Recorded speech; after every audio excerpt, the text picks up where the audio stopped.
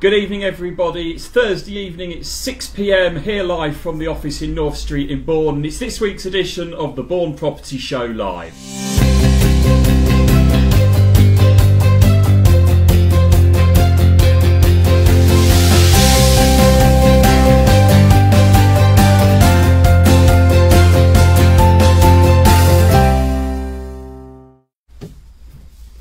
So thank you for joining us once again. We were just talking earlier on that we're 4 or 5 weeks into this broadcast already, and we've reached over 11,000 of you so far in the first 4 weeks, which is absolutely fantastic.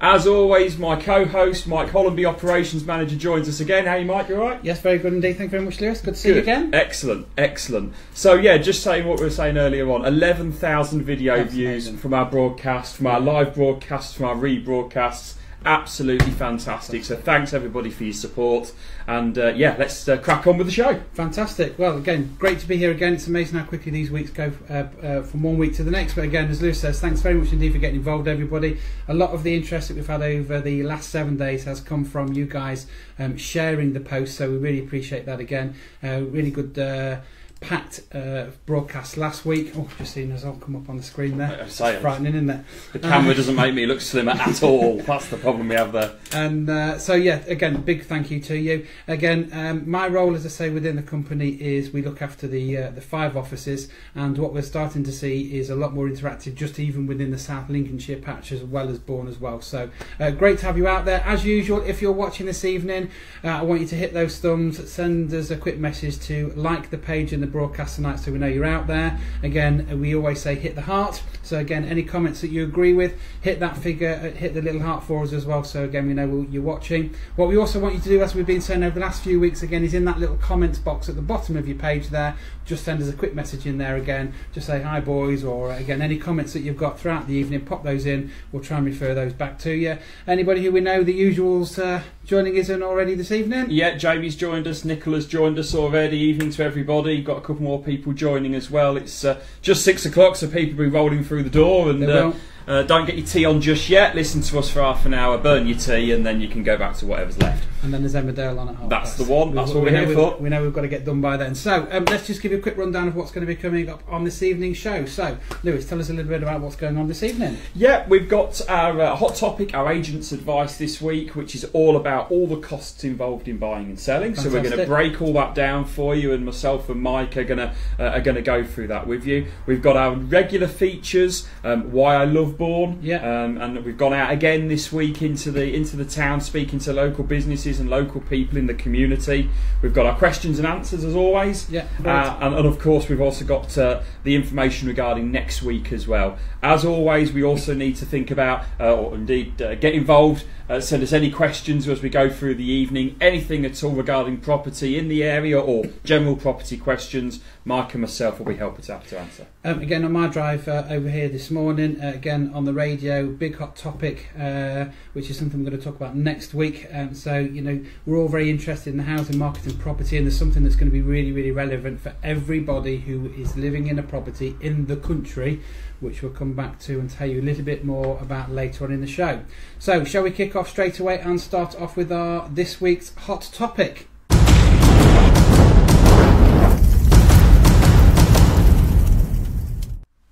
So this week's hot topic, Lewis, came from, again, one of the comments that we had last week. It did indeed, in the show, that came up about all the other associated costs in regard to moving house.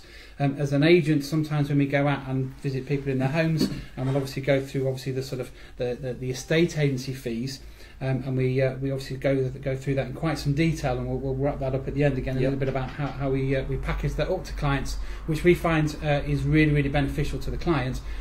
It's quite surprising sometimes when people haven't taken into account all the other associated costs as well. So we've picked up on that, and Lewis again has got some great information just to help you in regards to budgeting for that move with you. So my first question really, Lewis, is when you're a vendor and you're looking at selling, and we've looked at the average sort of house price over the last sort of 6 months has been to sell at about 150, yeah, and then to buy at about 225. Yeah, go on the basis of looking to upsize. So 150 in the Bourne area will probably get you a 2-bedroom property, and then looking to go to that kind of 225, which could be a big 3 or 4 bed semi, but more realistically a 3-bed detached in the Bourne area. Fantastic. So I'm the vendor, I'm sitting in the lounge now. You've obviously gone through the sort of idea on pricing it to sort of around about the 150. I've indicated that I want to move up to one of these 3-bedroom detached properties in the area. Purchase price around about sort of 225. What sort of estate agency fees would I be looking at paying? Yeah, obviously that's the leading question, really. That's the main question people ask when they think costs. They just initially think estate agency fees. They don't actually think about the bigger picture and further costs involved. Now, when it comes to fees, we are going to work on an average here this evening, and we're going to look across the board. And fees can range typically 1% through to 1.5%. But what we're going to look at is probably the kind of average that they're coming in at in Bourne at the moment, which is about 1%. About 1%, we must stress that it is 1% plus VAT as well. I think some people do forget that. So for me, the first thing would be to explain is that if it's a percentage fee, obviously it is based on your final agreed sales price. So it is in the interest to get the best possible price for the property. So if we base it on the fact that you sell for 150, £1,500 plus VAT, so your first fee there will be £1,800 for your selling fee. Okay, so again, as a vendor, that's usually the main sort of charge and the cost that an estate agent would present to the vendor of that and the homeowner at that time. Yeah, and I think really that's the main one that people say get hung up about. That's the wrong term, but they're more transfixed on really the price of the property and the selling fee than they are actually the other fees we're going to discuss in a minute. So, good question, and this is where I want you to all get involved. So Lewis has mentioned there, selling at about 150, you're going to have a cost of about £1,800, which is that 1% of 150, £1,500 plus the VAT.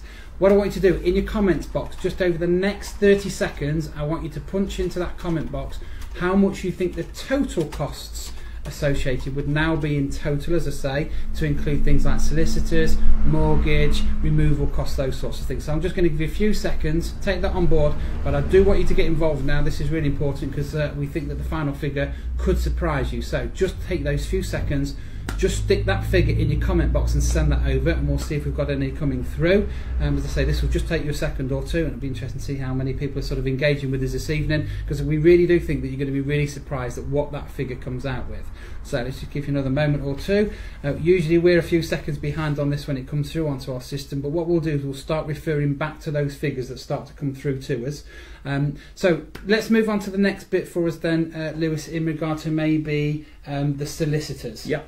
The legal fees, that's kind of the complexity of it, really. This is where we start looking at the greater figures, and some people can let us get carried away a little bit, if truth be told. So what we've done is we've taken some quotes from a local sort of conveyancer, and we've also used a quote from a national conveyancing representative as well, just to give us, again, a mean average of costs. So again, we're going to refer back to looking to sell at 150. Your selling costs are always a little bit easier. So we've worked out an average fee in terms of conveyancing costs for selling at £720. Okay, so that's everything for the sale of the property. Okay, great. So then it gets a little bit more detailed when we go into the buying aspect, and there's a few different factors we need to look into as well. So the average fee that we've got, again based on the numbers that we've discussed for buying, comes in at £3,351. Okay, so I won't chuck in the 20p just yet. Okay. Now, one of the big things here that we do need to point out is that when we've had a breakdown of those fees and those charges, £2,000 of that was on the stamp duty. Is that right? It was indeed. So we're going on the basis, because obviously you're selling your property at 150 and you're buying on, you are stamp duty eligible. So you would be paying £2,000 based on that price on stamp duty, which is built in there. Obviously, if you weren't selling a property, and you were a first-time buyer, as we know, the new changes which came into the recent budget back in November, a first-time buyer is now exempt on any property purchase up to £300,000. Okay, so there's a differential there, as I say, of the £2,000. So first-time buyer, buying in that price bracket, you're going to be £2,000 better off failing that. So we're now up to £3,300 plus the sale price at £700. So we're at £4,000. Plus the £1,800 on the estate agency fees. we're already just shy of £6,000. Yeah, and just to kind of also give a little bit more detail in where that £3,000 figure has come from, because even if you took the stamp duty out, it's still £1,300. Yeah. So built within that are searches, which are required on any property which is purchased, and search, as we class them as search bundles, can vary depending on the property and the location of where it is. And again, your conveyancer would not only recommend but also advise what are the best searches to have on the property. Built within that as well, if you require a mortgage, there could be a fee that they require to help set up the mortgage in terms of get everything put onto the property for you. So there's 2 or 3 different factors there. There's land registry charges as well. So it's quite detailed. Yeah. But what you should get from your conveyancer or solicitor is a schedule of fees, which will break everything down for you, so you've got a total figure. Okay. Obviously, in our area, we've got Elsie Park. Yes. And most people, obviously, well, everybody who's living on there, you'll be paying a annual management fee or a maintenance fee. Yeah. So again, if you go into these modern developments, you'll often have a charge which is made either monthly, quarterly, half a year, or throughout the year. There is a charge that you'll be paying as a resident in that area for the general maintenance and the upkeep of the area. Which again we'll have a look at in a moment with you. But also, if you go into a modern apartment, maybe you could have management fees. Block management fees, which again look after the block of flats. And if you've got a block of flats or apartments in a managed residential area, there could potentially be 2 lots of additional costs there, and that will be made apparent again through the solicitors. But can you again give us a bit of an example of what some of those charges are, because that is relevant to this local market as well as nationally, and I know it's something obviously you live in the area, and it's something that you've got first-hand knowledge of. Yeah, very much so. It is applicable to me. I live on Elsie Park, so there is, as you quite stated, what's called the Elsie Park Community Trust, which is currently, because it can be reviewed, but currently it's £285 a year. And that, as you quite rightly said, is to overview the upkeep of the whole development and to ensure it's a nice place to live and ensure that everything is tidy and clean throughout. So that is a charge which is applicable to anybody that buys on that development, be it freehold or leasehold. In terms of a leasehold property, a 2-bedroom ground floor apartment in the area where I live, as it stands at the minute, the costs get reviewed annually, but they're coming in at maintenance charges at £990 a year. Now within that covers buildings insurance, so that covers building insurance for the full block. That covers the upkeep of not only the building but also the communal areas, making sure they're clean and they're tidy, that the communal rubbish areas are all kept emptied and sorted out as well. Those are reviewed every year. They can go up, they can go down. We've just had ours come down slightly. So they're the kind of charges that you kind of need to take into account. I'm also aware, again, when we've had the breakdown in the solicitor's quote, that there are additional sort of searches and fees that they have to do with the management companies as well. So obviously that money that you're paying annually to the management account company, we need to make sure that that management account company has been set up properly. They'll need to see a copy of the records and the books to see what monies that's been spent on, and obviously what's still retained within that account, and also make sure that the management account company has been set up properly. So we understand, and again, that the sort of prices on that can range from anything for your standard leasehold checks, which will be about £300-400. Are there any other sort of charges that a buyer would need to take into account if they were buying say a leasehold property? Yeah, very much so. Again, you've quite rightly mentioned the leasehold checks, which again can vary £300-400. There's also some supplement fees involved in terms of the leasehold and the management company, which again could add an additional between £200 and £400 on the conveyancing process of the purchase. Fantastic. So that covers the estate agency side and the solicitor's side. Majority of us would be in a position still then we would need a mortgage maybe. Now this again, this is where it gets a little bit more complicated in one respect, but again, Lucy, if you could give us a bit of an idea of what the process is maybe and what advice you can give to people if they're then at that stage where they're needing the finances putting in place for that purchase. Yeah, first and foremost, and really important, is that we're not here, and I'm not here tonight to give you any sort of financial advice. And my advice always is to ensure that you speak to a fully regulated and fully qualified financial advisor. And we introduced to a company called the Mortgage Advice Bureau. Who are an independent company who will give the client lots of advice and obviously advice tailored to the individual as well. So that's the first thing. Make sure you go and see a qualified, fully regulated person to get your figures from. There are many different ways that figures can be broken down, and we're going to give you a little bit of just an overview here. Yep. These figures have been supplied by what's called the Money Advice Service, yep. which is a government-linked, independent, almost like a citizens' advice bureau for money and financial matters. Okay. So when it comes to obtaining finance or a mortgage, there are different things that you need to be kind of aware of. So first and foremost, the broker or the advisor may charge a arrangement fee. Okay, yeah. For their services in terms of all the work that they put in to get you your mortgage through application, through doing all the due diligence and all the collation. Yeah. And again, those costs can vary. They can vary quite a bit. On average, around about £400 can be an arrangement fee. Again, that is an average. We've looked at a few different companies in terms of what they charge with their arrangement fees. Okay. You've also then got the booking fee. Okay. So again, this is the first part of the mortgage when it comes to a stage where the provider is wanting an arrangement fee to start doing the administration. Okay. And again, on average, typically around about £100 could be an average booking fee. Then you've got your valuation fee, and this is when it starts getting down to the business end, really. Okay. So when your application for your mortgage has gone in, the lender will require a survey on the property or a valuation, and there are 4 different versions. Okay. They could call what's just basically a very basic valuation of the property, where a RICS qualified surveyor, so Royal Institute of Chartered Surveyors, would go out and do a basic valuation on their opinion of the value of the home. Okay, great. There's a condition report, which is again one step up. It will do the value of the home and just a kind of an overall opinion of the condition of the property. It is what it says in the tin. On top of that, you then got the home buyers, and that's, for me, and I'm sure you agree, the most common survey that happens. Yeah. The home buyers report is a little bit more detailed, and it goes into the internal and external elements of the property, the overall condition of it, and it's quite in depth. Yeah. You know, a good home buyers report can take 2 or 3 hours. Yeah. And then finally, there is the building survey, which is a very, very in-depth, that can take up to a day. That really is going through the structure of the property and everything that literally is built around. And these costs can vary. They can vary quite a bit. They can vary anything from £150, £200 up to £800-900 if you went for a building survey at top end. Okay.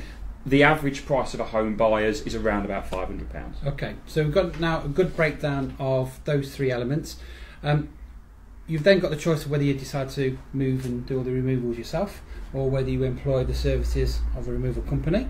So again, we've looked at what, and again we've had a couple of quotes from local companies, based on, say for example, a 3-bedroom maybe, and a family there moving up to that 4-bedroom.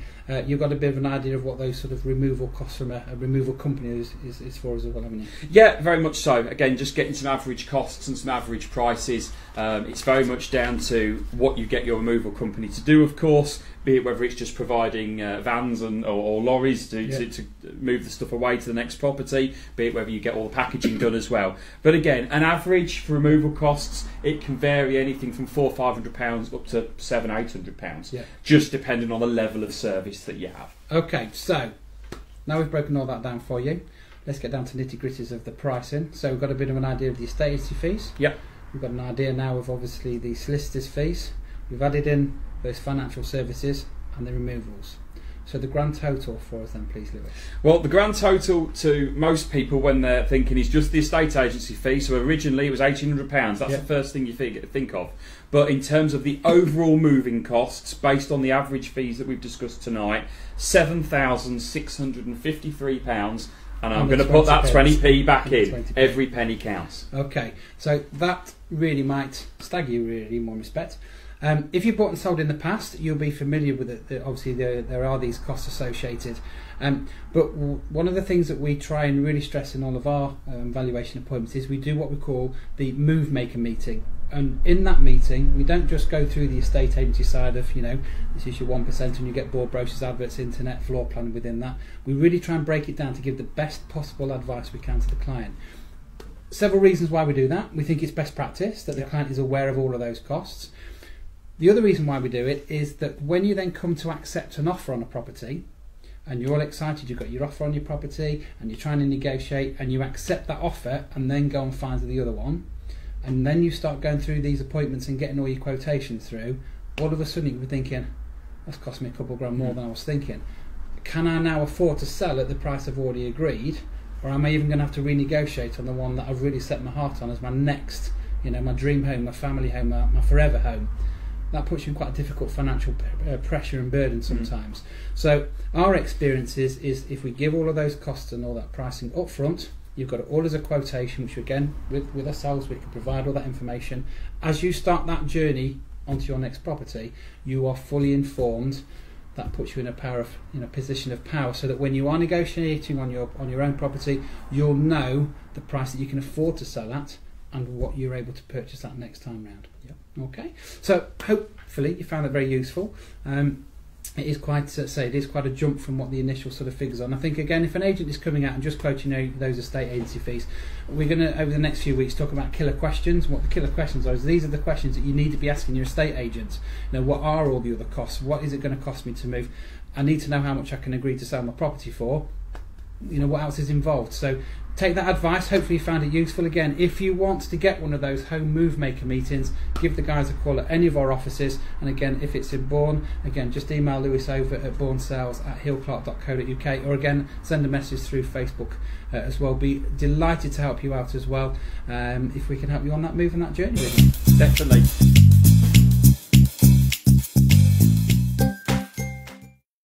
Just a quick look at who's joining us tonight. Good evening to Jamie Nicola. He says, really good video, guys. Appreciate that, Nicola. Thanks very much. Kimberly joins us as well. Paul, Jane, John. Good evening, Mike and Lewis. Excellent show as always. Thank you, John. Craig joins us as well. Paul said, loving how informative it is. Good. That's what we're here to do. We're here to try and just give you some advice, give you some hints and tips to try and make things easier. Fantastic. Well, I say thanks very much indeed for getting involved. Hopefully we're answering all the questions that you want answering, because I say all of the content of these shows is coming out by talking to the community. As Lewis mentioned earlier, we've been out again in the town again today. We love this button on a Thursday, don't we, when we're walking around. We walked in this afternoon to Stephanie's flower shop. James, as soon as he walked in, he said, "You're the boys off Facebook. You're here to come and talk to me, aren't you?" It's better than the ones off Crime Watch, though, so okay, so that's fine. So again, it's great when we're out and about talking to people, because you are genuinely getting really involved in this programme. And again, we've seen those figures increase week on week.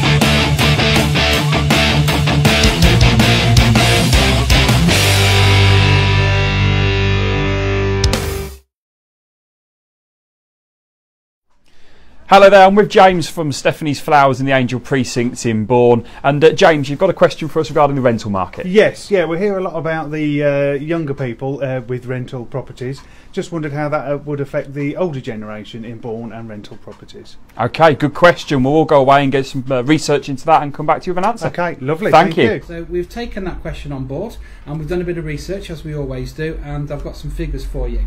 So you may be surprised to know that in the Bourne area, there are currently, and this figure's rising year on year, there are currently 133 private tenants renting properties in the Bourne area through a private landlord or through an agent who are in their 50s and 60s. Okay? Now, typically, in that age bracket, we might have seen in the past where, they've gone through the stage of the 80s and buying a council house, moving up through the ranks of, the Thatcher years of everybody wanting to get into the property ladder. I wasn't born. You weren't born, on. obviously. No, you were still in that.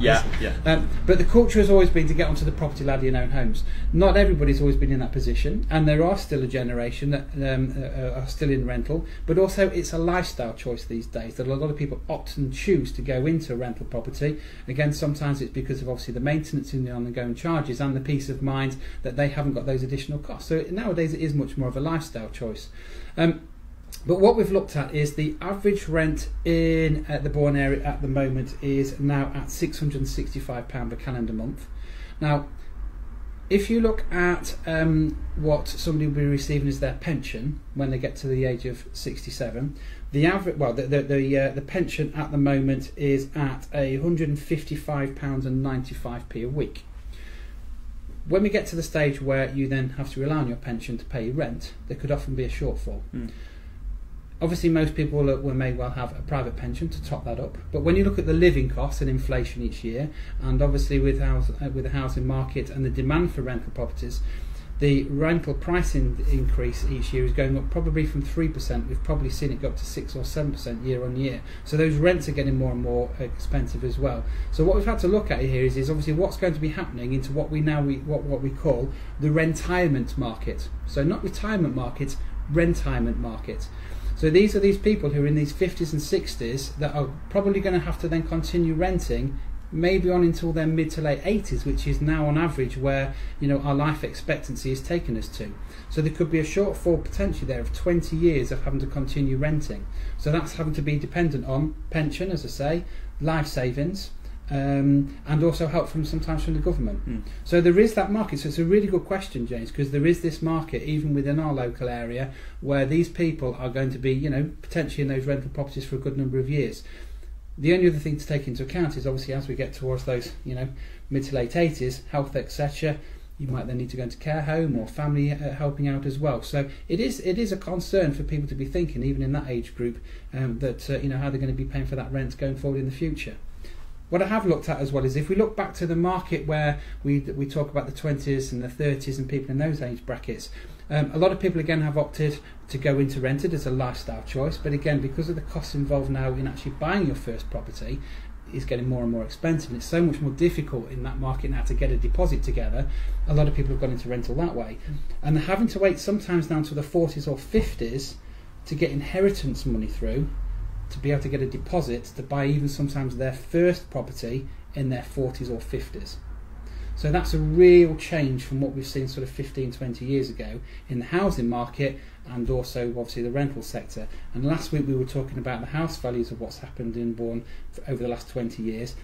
Fast forward that another 20 years, that's a concern that people in our local town will be thinking. If you're just starting on your first job and you want to get on the housing market, it may well be that you're going to have to rely on inheritance money from grandparents or parents even in the future. So a really poignant question that you put forward there, James. Hopefully that's answered it for you. Again, if you're in the rental market and again you've got any questions or you're thinking what monies do I have to put together in order to get a deposit, again love to get your feedback, love to get your comments coming in. So again, send those over to us. Brilliant, fantastic. Just hello and good evening. Joining us this evening, Paul has joined us, Mandy, Stu, Jess, Wendy. Good evening to you all. Thanks for joining us. Some real good interaction with everybody tonight. Lots of people viewing, which is fantastic. What do you like about working in Bourne? Obviously, you've been here a long time. Yes, I've been here 20 years, had the shop for 20 years. I'm born through and through, born and bred. I feel we have a good, strong community spirit here. We have some good, lovely, regular customers. Very enjoyable town to work in. Brilliant, fantastic. So, we've also got to talk of the town.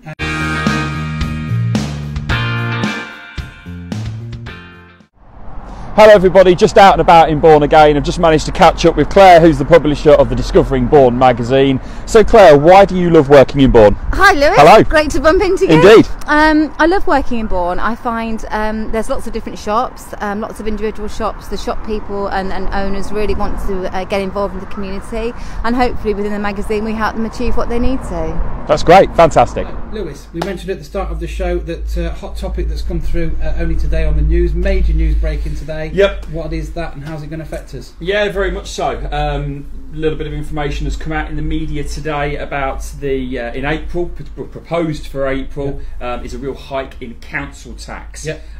It's obviously a hot topic to anybody that owns or rents a property. Obviously, council tax is payable.